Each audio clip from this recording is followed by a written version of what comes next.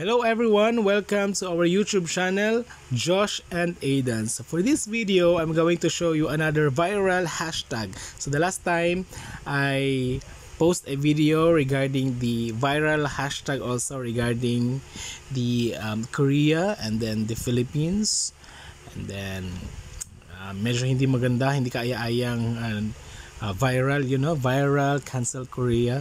So wala na, kumbaga past na yon. So I guess pang good vibes na naman ito na hashtag. So erase the negativity and then pasok ang positivity. Tama? Okay, so for this video, I'm going to show you the new viral hashtag, the hashtag Manila Bay Challenge. I guess may ang dami yun ng na post ng ganito, no? I guess marami na kayong nakitang post na ganito sa social media, from Facebook to Twitter to Instagram and so on and so forth. So I'm going to show you in the hashtag Manila Bay Challenge viral hashtag in Twitter and in Facebook. So but before that, please don't forget to like and subscribe to our YouTube channel, Josh and Aedan, and then please press the notification button to notify you for our newest video. So for this now, I'm going to open my Twitter. So ayan, tinan nyo yung hashtag Manila Bay Challenge.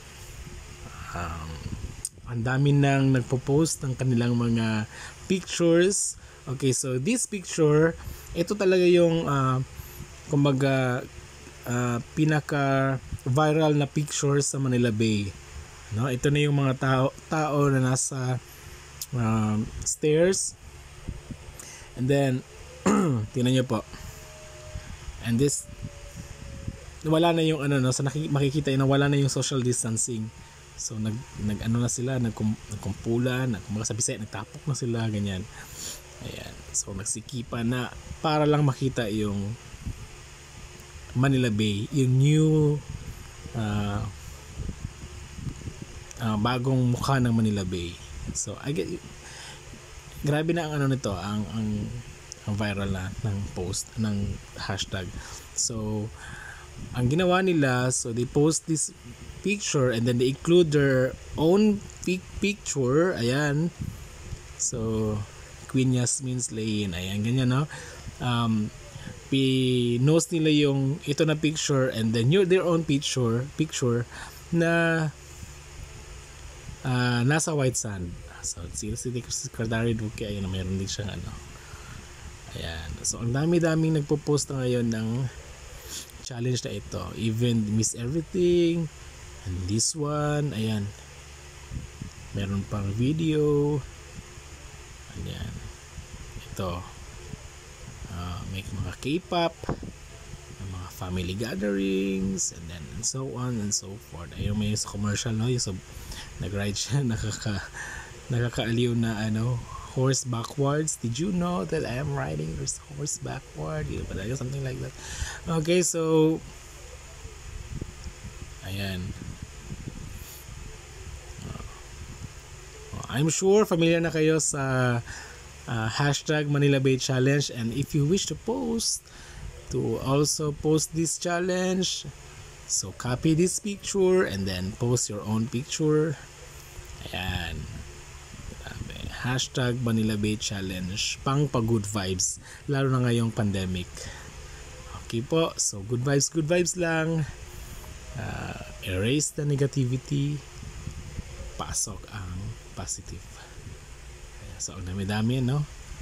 I will also show you my hashtag Manila Bay Challenge. Ayan.